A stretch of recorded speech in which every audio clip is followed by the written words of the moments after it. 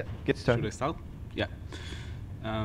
So hello, I'm Tomer Gilad from the Hebrew University, and I'm here to present you PCC-Vivace and the kernel module that tries to implement it. So let's talk a bit about congestion control. First of all, we have the senders, the network, and the receivers. The senders are choose when to send their data using either the congestion window or pacing. And the receivers, they're pretty much passive. They only send acknowledgements. The network tries its best to route the packet through, but there are many different types of networks. You can have small buffers, random loss, competing flows, etc. So there are a few approaches to congestion control, and it's the congestion control's job to avoid congesting the network.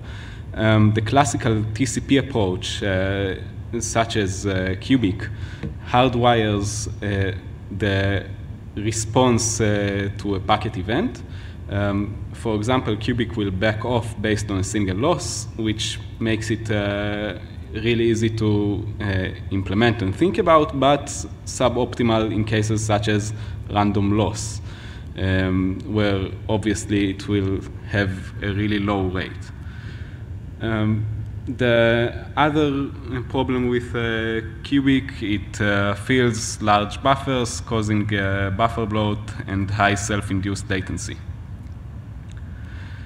There's the BBR approach, which tries to model the network as a single link. It's more of a white box approach.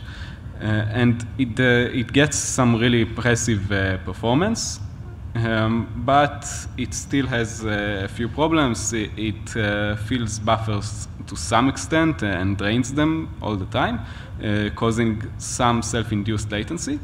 And it has high loss rate when there are multiple BBR flows competing with each other.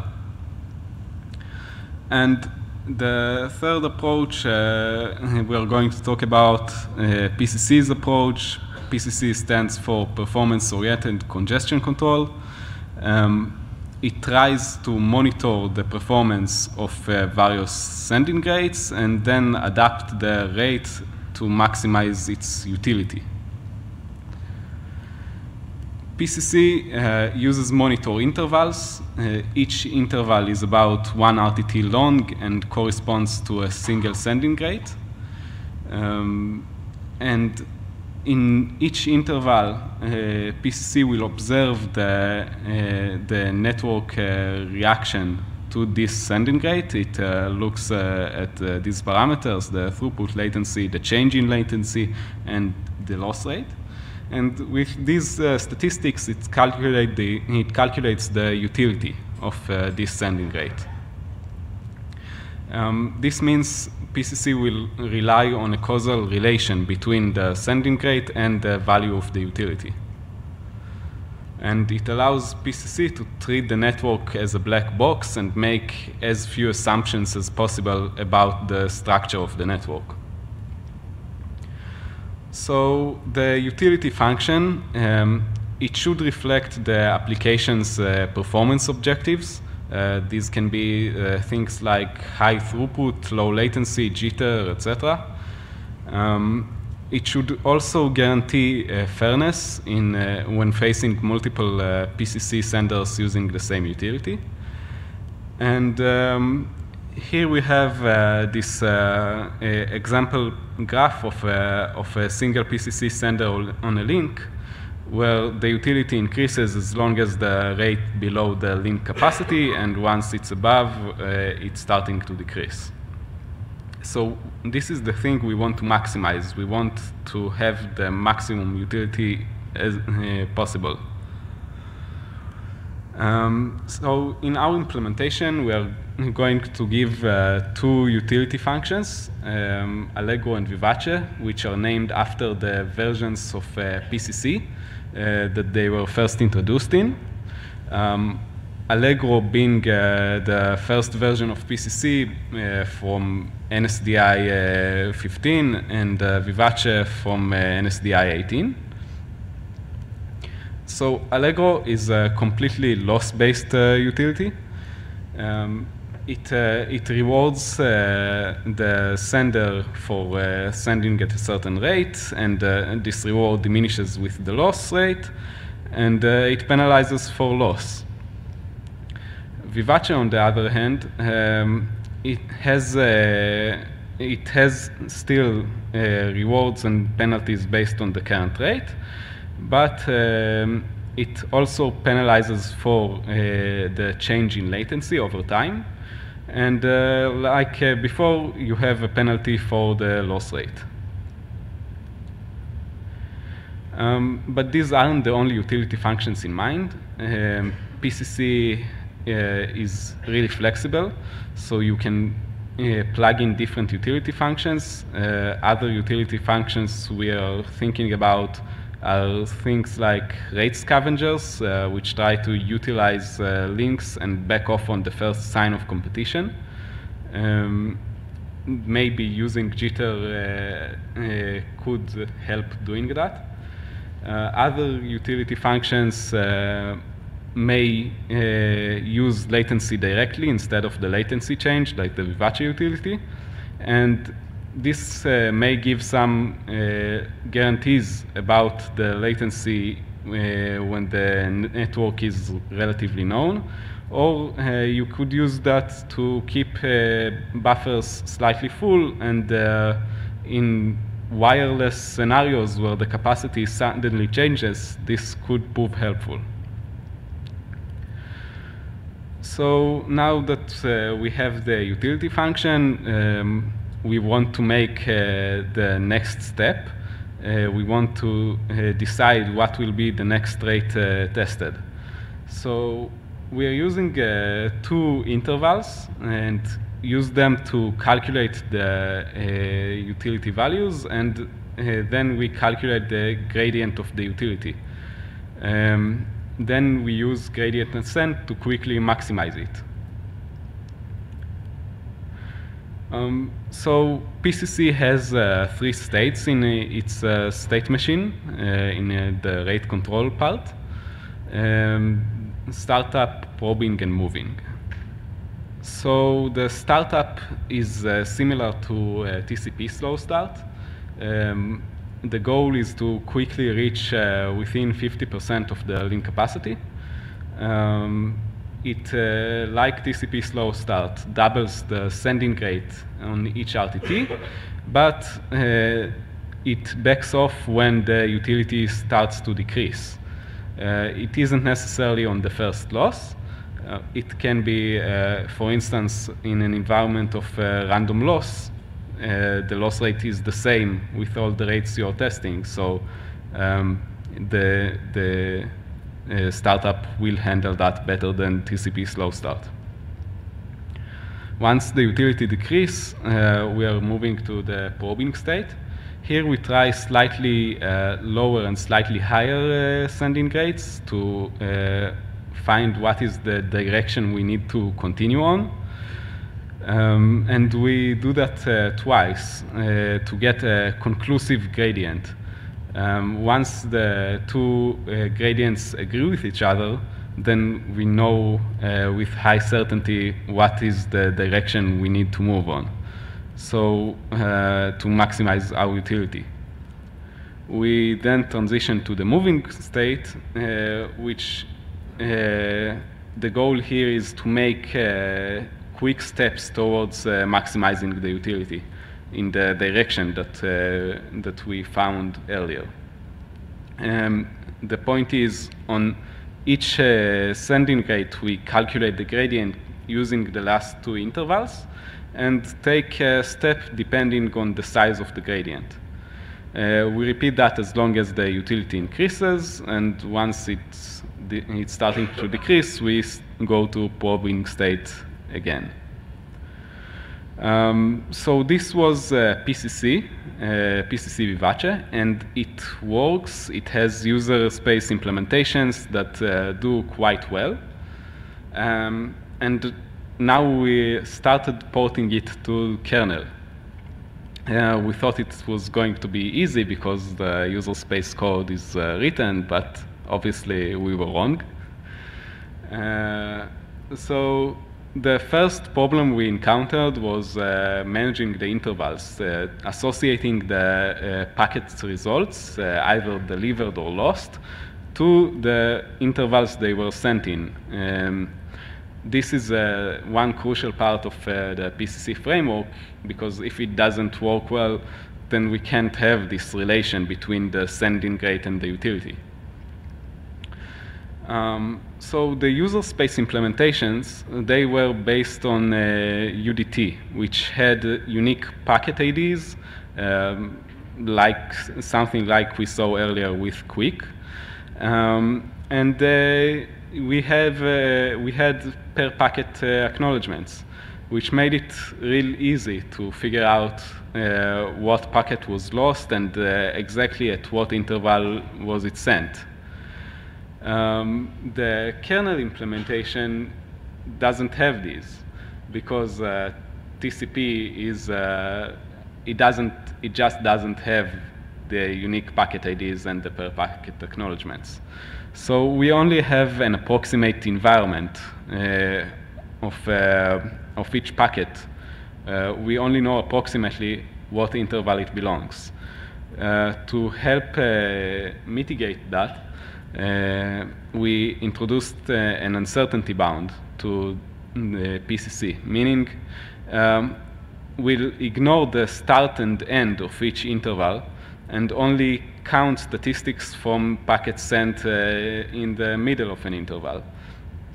That way, we won't mix up between the intervals themselves. So you might ask yourself why not to use the rate samples. Rate samples were introduced with BBR, and on a first glance, they do exactly what we are trying to do with the monitor intervals. They have statistics about the packets lost, the packets delivered, and they sample over an interval of time. So we had a few problems with that. First of all, they overlap, which makes it kind of difficult to manage. Some packet could be accounted for in a few following rate samples. And you can't really configure when they start and end. So if they were short and non-overlapping, we could have grouped them together. If we could configure the length, we could say start now, end later, and have an interval as we want it. And we can't do that. Another problem is that they're missing a key piece of information, which is the sending rate at the time the interval was the rate sample was taken, which means it's hard to associate the rate sample to the sending rate. Another challenge we had when implementing PCC is dealing with these approximations. So we had the packet to interval approximation we had earlier in associating them. And we have other approximations in the kernel implementation as well. The user space implementation calculated the change in latency. What it did was holding the RTT for each packet in an interval, and then use some linear regression to have a more accurate RTT gradient. We obviously can't do that because holding such information in the kernel is extremely costly. So we used the smooth RTT at the beginning and the end of an interval and tried to approximate the gradient using them. And there's the whole, well, moving from a float utility to an integer one, so it works a bit worse. This resulted in a lot of instability in the gradients. So unstable gradients really hurt the performance of the algorithm, so it's obviously bad. What we did to help with that was setting the minimum rate change to 2%, meaning every time we test slightly higher and lower rates in the probing and even in the moving states, we'll force the rate change to be 2% to have more correct gradients, because the difference won't be as noisy with against a smaller rate change. So despite these problems, we have some really good initial results. We tested it using Pantheon, and we looked at the following three metrics: the loss resilience, buffer bloat, and loss at convergence. And we compared it against the user space versions, because they are the two benchmark we are trying to implement, after all. And against cubic and BBR implementations. This was with kernel 4.16. So high loss resilience, this means the amount of random loss the algorithm can handle while maintaining 75% of its maximal throughput. You can see that the kernel implementation does well up to 5% of random loss, which is slightly higher than the random loss that the user space implementations can handle. Oh, by the way, this was with the Vivace utility. PCC kernel here is the Vivace utility function. So it is slightly more resilient to loss. We attribute it to the packet to interval association, which slightly favors delivered packets over lost. And we have here BBR, which does extremely well with 10% loss and even at 15%, and cubic, which, yeah. The low buffer bloat, meaning how much self-induced latency does the algorithm causes.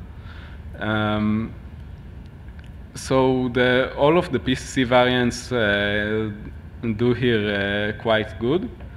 Well, the kernel implementation does slightly worse than both of the user space. Again, probably due to the bad calculation of the utility of the latency gradient. And you can see that both BBR and cubic here increase the latency as the buffer grows. The loss at convergence, meaning how much random loss the algorithm causes when there are multiple competing flows with using the same algorithm at the convergence point. So BBR converges to somewhere about 15%. Cubic does extremely well here. It maintains a really low loss rate at convergence. But the PCC variants, they all have this increasing loss rate as the number of flows increases. This does well up to about 25 competing flows, where then BBR starts to get ahead of the PCC variants. So to conclude, we have these really promising initial results, but we aren't done yet. This is still a work in progress, still in the early stages. We want to make some changes in the sampling in the kernel to have better statistics. Right now, all we did was without making any change to the kernel API. And we are still debating on the right way to expose the utility function to the user space. I mean, the obvious way would be to have separate congestion controls, one for each utility function. But we might want to have a bit more power for the applications, maybe having them change some constants in the utility or stuff like that. We haven't decided on the right way to do that yet.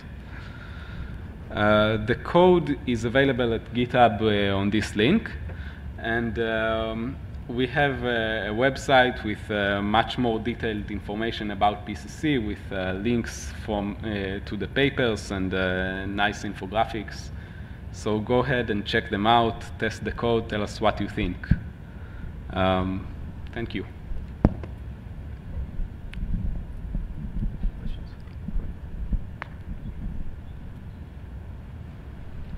Eric, if there's anything from your side, let me know. I was actually curious if you did any tests with app-limited traffic, or these were all non-app limited? No, these were all non-app limited. Okay. We still assume you have what to send all the time. Okay. Yeah, because that introduces a lot of very interesting and challenging problems. Yeah.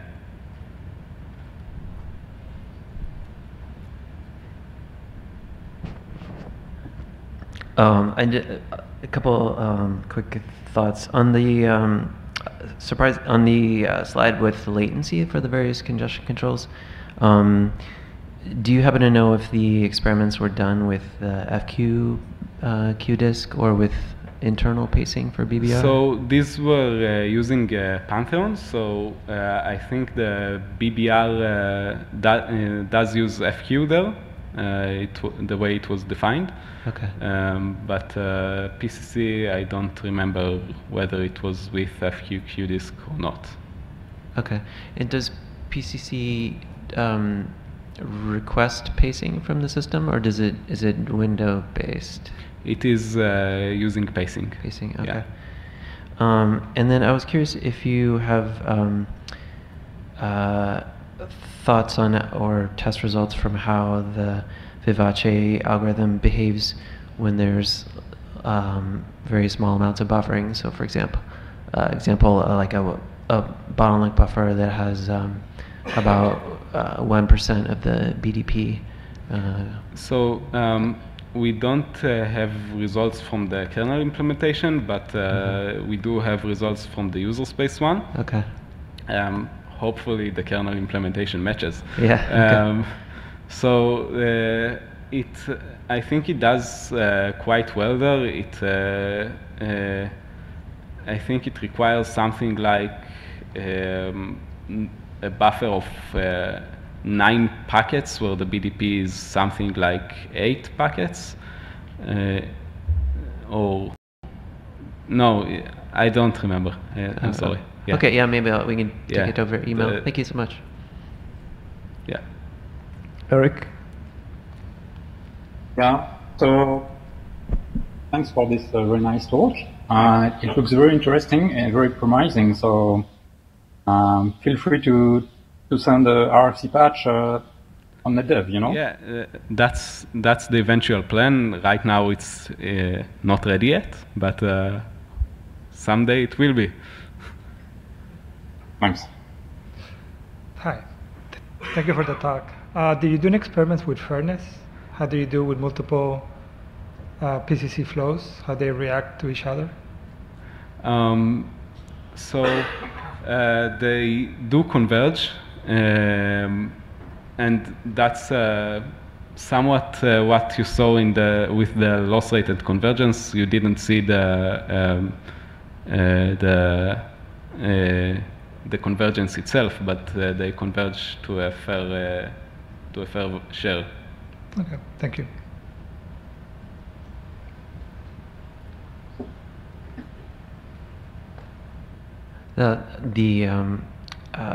convergence brought to mind a question of, can you talk about the approach that Vivace takes for coexisting with Reno or cubic flows and how it keeps its probing from causing packet loss that causes the Reno and cubic flows to back off and yield too much bandwidth?